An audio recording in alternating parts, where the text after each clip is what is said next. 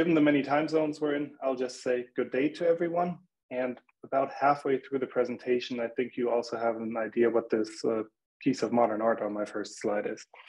I do want to give a little bit of a motivation, though, why software is important.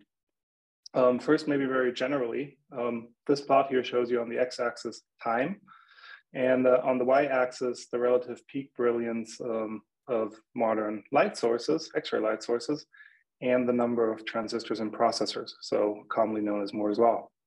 And the y-axis here is logarithmic, so this is actually both exponential, and you can see they're decoupling a bit. And if we now kind of naively assume a bit that every photon we generate here could be a useful point of data we want to process, you see where this is going. Just throwing more hardware at the solution might, throwing more hardware at the problem might not be a solution really anymore. So specifically for the European XFEL, if we stay with the data perspective, we've produced so far around 100 petabytes of data. That's 100,000 terabytes. That's quite a lot, and maybe a good unit to visualize that is actually USB hard drives, which nowadays frequently come 1 terabyte in size and are about 1 centimeter tall. So if you stack these things up to reach 100 petabyte, you have a 1 kilometer high tower. That's a lot of data, and processing this data, acquiring this data, software is needed to make that happen. For us specifically at the facility, this means our software can produce up to 5 petabytes of data per week. Luckily, the instruments, which Chris just showed, don't regularly do all that much. Otherwise, we might run out of hard disk space. We can also run our software on a large computing cluster, actually at DAISY, with up to 10,000 cores and hundreds of GPUs. So given these numbers, and now I'm going to switch a bit over to sustainable software engineering, can actually make a difference in the facility's environmental footprint. Not to mention here that better software usually also gives better scientific advances in the fields Chris mentioned, like biophysics, like material science. So when I say software, what does this mean for a facility like the European XFEL? Well, you've got maybe at the basics, the control software firmware, things which control your detectors, your vacuum components, all that. Then you want to somehow acquire the data you're measuring, so you have data acquisition software. You need to process that data, so ideally at some point you get a figure which you can put in a report or publish in a paper or put on the web. And you have procedures which coordinate all that, so a human doesn't have to click too many buttons. If we look at the European XFEL code repositories alone, we definitely have more than 400,000 lines of code in there, which is in active use and being maintained. You can also see that in the fact that at the facility, there's approximately 50 people out of 450 staff in total who are specifically tasked with writing software, some of which, for instance, in the group I lead. Okay, now one more definition, and then we go on to a few examples. What is sustainable software? So disclaimer here, I am not an expert on sustainable software engineering, but I can read definitions on the internet and then compare them against our software, which actually is quite a nice exercise to do. But generally, sustainable software should be efficient. That's maybe kind of obvious, and also make efficient use of hardware. So you don't need a supercomputing cluster to read or write an email. Sustainable software should prolong the useful lifetime of existing hardware. So it should not only need cutting edge hardware. That's, by the way, very expensive as well. To be exact here for European XFEL, the useful lifetime for really production hardware, so where we take measurements, is usually kind of limited a bit by the warranty, which is 3 years, but we then don't just throw that away, but we use it for less critical items afterwards. And finally, it should be efficient on the network and in terms of storage, so you don't send unnecessary data out. So these definitions I took from Microsoft. I'll add one of my own. It should also be sustainable for humans to use and develop and maintain. A little bit more on that later. Good. Let's show some examples. One here at the facility, which is developed in the controls group, is our in-house distributed control system. It's called Kalabu. And you see on the sketch a bit on the right what a distributed control system can look like. For us, it's a message-based system working on a so-called central message broker. That's that purple thing here in the middle, always shown as a cylinder. And that basically receives messages from different components in the environment and dispatches them to where they need to go. So if a camera wants to talk to a logger, it will take care of that. For really big data, you don't usually want to use such a broker. For that, we have high bandwidth point-to-point connections. So camera talking to some image analysis maybe. Importantly, we use that system for remote control and monitoring of the equipment at the facility. Or in another word, it keeps humans out of the X-rays way, so out of the hutches, and makes the experiments running and manageable. One additional feature of Karabu is it's event-driven. And you see that at the plot here on the right of the sketch. A more traditional system would poll this data. So maybe once a second it would take a measurement. An event-driven system really only sends data out when a value significantly changes, so the orange points here. So what scope is that about? Well, a European XFEL, that control system contains about 2.5 million control parameters. And now we're at this modern piece of art. This is actually a rendering of the control system topology of our MID instrument. So the points here are pluggable software components. The lines are their interconnections, things that talk over this message broker. And the colors represent different application classes of the software. So this is actually highly complex. And through the remainder of the talk, I want to motivate, amongst other things, a bit that interdisciplinary teams help us manage this complexity. The next slide highlights a bit more what's actually going on with the network, but it's a bit of a flashy video. So if you have discomfort with flashing videos, I'll tell you when it's over and you might not want to view this one. But for those who do, here's what I call Karabu broker pong. So on the left side, you have things sending data, on the right side, the receivers, and this is in real time. Okay, this is recorded, but actually time flow is as in real time. And you already see that's quite a lot. If now we had a polling system and everything just sends up once every second, you're at even more. So if we now check Karabu against our sustainability checklist, I guess somewhat on accident, where we actually developed a quite sustainable system there. So the data is only sent over the network when it actually changed, because it's event-driven. So that's quite efficient on network and storage, actually. Turns out the system is also highly scalable. It can run on hardware as small as a Raspberry Pi, or on systems with tens, of course, and we're doing both. And it's also within the limits, which you, of course, need to maintain, able of saturating either of these systems. So it really maximizes the usage of available hardware, and can also run on older hardware. The system itself is extendable, so you can add more pluggable software components to a core system. So it can also accommodate new requirements and grow as you need it. And then the user interface is actually, our scientists can quite easily adapt without needing encoding. So that's also a bit on the sustainable side for humans. We've early on seen Anna, who works in the group actually on coding GUIs as well, which can be more specific then, but it offers both solutions. Karabu is also well tested. On the right side, you see Anya, who's our dedicated test engineer. And this is really important.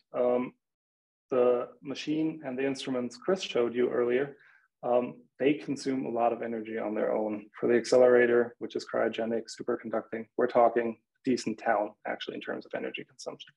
So if this is running and a piece of software fails at the other end, and you can't actually record any data, this might all go to waste. So Anya, for instance, here has more than 6,000 test cases she runs through at every release to make our software reliable and stable. And one additional thing we do there is we actually follow coding standards and have a mandatory code review process, which makes our code maintainable. So who does all that? Okay, you've already seen Anya. Here's the rest of the group. We're pretty interdisciplinary and also diverse in where we come from. So we have colleagues from 11 different countries. These little symbols show a bit on the background, which is anywhere from software engineering to nuclear physics. I'd say we also have a strong cultural diversity, given the number of countries. However, as you can also see from the picture, we should be honest that gender diversity can still be improved. And what Monica and Mata said there earlier on in the interviews, I think it's really important to start early here. So high school and university, to show young people that a profession in software engineering at a facility like ours can be both interesting and also achievable. Because of our cultural diversity, we also chose to adopt the Google style guide to avoid marginalizing language in our code and our documentation. One important aspect of working together in such an interdisciplinary term is what I've mentioned before, is code review. You see a screenshot there from what is a tool called GitLab, that's a web tool, where we have discussions on how code has changed. And no code can go into the reference code database without such a discussion happening. And that's actually quite a lot of things being there discussed. So I pulled out the number of words and comments from 2022, which is about 350,000. And if you look into works of classical literature, we're somewhere between Moby Dick and Ulysses there in terms of words written and comments there. Good. Another example where software can help in terms of sustainability, that is predictive maintenance. So if you look at the plot on the lower right here, which is an arbitrary sketch of some data coming in our time series database. And what we're aiming here is to predict future trends and maybe identify that something might fail or an issue might occur. If you get that early on, you could in the best maintain hardware, for instance, before it fails, or at least swap it out before it fails during operation. Again, think of the accelerator and everything. This all draws a lot of power, so let's make use of it. The effort here is mainly in the data analysis group, and that's Anna and Danilo, you see on the top right. We're working on models and methods to analyze the data relevant for our control and vacuum systems. My final example in terms of software actually is detector calibration, which I actually kind of started off with at the facility. And maybe you saw that LPD detector in Chris's slides from the FXE instrument. So that's the one-of-a-kind detector with very high data rates. We're talking 20 gigabytes per second. And the images you get out of it, well, you can distinguish something in this raw image, but you actually need to do calibration corrections first to get the most out of it and do actual science. And this is our main data product. So doing this successfully really critically impacts the quality and of the data and the science we do at the facility. If we look into that a bit more detail, we get this sketch. That's how the thing is set up. You see the detector again here on the top left. And then this goes on a bunch of huge hard disks. And then there's basically two ways for the data to go on. One is what we call offline processing. That's that huge computing cluster. Or to online processing where you want low latency and actually see what you're doing. And you need, for both, you need this calibration database to provide calibration constants and then appropriately correct the data. This online processing, by the way, will be important, the low latency for a final example I give. Now, if we look at the team doing this, which consists of basically three different groups here. So we have data analysis, IT, data management, and detector represented. We really need experts on the scientific and engineering domain. We need detector scientists who know how these detectors behave, what is appropriate to do in calibration, how the algorithm should generally look like. And then we need software experts and IT experts who can handle the high data throughput, who write algorithms which can actually do these operations at 20 gigabytes per second. Okay, one more example, and this one's away from actual coding, but also a very good example of interdisciplinarity and agility. And that's the support model we have for the data department, where the groups I've mentioned before are all in. And that's what we call the Data Operations Center, the DOC. And this center really gives support for the control system, data processing, detectors, data analysis, data persistence, all these kind of issues. And there's two department members on shift there, and they're from two different groups by design. They should also be from two different groups. So we have interdisciplinary expertise, but nobody's an expert on everything. So we also have second level on-call experts who back them up. And as I said, by design, this is an interdisciplinary effort, and it's created and sustained through agile methods. And maybe to highlight this a bit, this is an incident I was involved in myself. I call it the mystery of the broken fiber. So here we're again talking one of these large bespoke detectors for the facility, which is critical for the SPB instrument. It's their main detector. And I want to draw your attention a bit on that small plot here in the center. Things should look like how they look like on the right side of this plot. The x-axis here again is time. We're looking at our time series database, and the y-axis is latency in seconds. And that should usually be well below 1 second. But what we observed in the Data Operations Center was this jitter you see on the left. So we call the instrument, iterate the settings. There's nothing apparently wrong. So that's where we really start monitoring it. At first, it went on quite okay still, but then somehow we see that writing data to disk and seeing what is happening has become mutually exclusive. And that's not so good if you have a detector, which is worth millions in there, and an X-ray free electron laser, which with a few shots can burn through that detector. So we start calling second level support experts, and at some point we actually have ITCs that there's a bottleneck in the network. And it turns out this was a broken fiber. And then somebody went into a server room, unplugged that fiber, and the network automatically reconfigured itself and avoided the issue. That's a really good example of an interdisciplinary solution to a highly complex problem, which occurred, I think, within 1.5 hours of it occurring, so quite quickly. Good. So I'm not yet fully done, but I have a conclusion so far, because it seems like interdisciplinary groups do kind of excel at creating scalable and high quality software in scientific research contents like ours. And maybe one could facilitate such groups a bit. And one way of fostering this is agile development, in my view. So in software development, you have established agile approaches such as Scrum or Kanban, which contrast with waterfall models. Agile, much decision is left up to the team. You have rapid increments, feedback cycles, as you see in this sketch. And you basically try to deploy something in rapid succession and get feedback. Waterfall, most design decisions are taken beforehand and documented, and then the team really literally works through as like a waterfall of tasks sequentially, as you see at the bottom. If we give a bit more detail to that, or the benefits, so Agile idly empowers the team to out-of-the-box thinking and encourages testing of ideas. It's another sketch, if you translate that somebody seeing a steam locomotive, not somebody else pointing at a rocket into software, that's basically somebody pointing out, hey, maybe somebody already did this from the community, and maybe we should be using that instead of reinventing the square wheel. And you have the rapid feedback cycles, which give feedback into the system. Waterfall, you might be tempted that leads to more consistent design, but frequently it actually also yields consistent anti-patterns or even the dead end, a bicycle with square wheels, for instance. Also, by the time something has gone through the whole chain, it might be outdated. Waterfall can be the right choice for certain scenarios, like if we're talking safety, for instance, but Agile kind of lends itself well to our environment. In Agile, if we got something wrong, we know after a month, hopefully, when showing it to the scientists. If we got it wrong with Waterfall, we might have put a year effort in it. At XFEL, we basically use a variety of these processes. Frequently nowadays in the controls group, it's Kanban. You see the Kanban board from one of our teams here on the right. What's important here are that the tasks are small, they need a definition of done, and in principle, any team member is entitled to take tasks. Think again, interdisciplinary people learn while doing this. Teams might also change from sprint to sprint, so these are increments of maybe 2 to 4 weeks, which facilitates exchange and new views on the problem. And finally, the feedback rounds include other shareholders, like our instrument scientists, which reduce the risk of confirmation bias, where you really think this is awesome what you just developed in terms of software, and then you give it to the customer, and they're like, well, that's not what we asked for. And this feedback happens more often.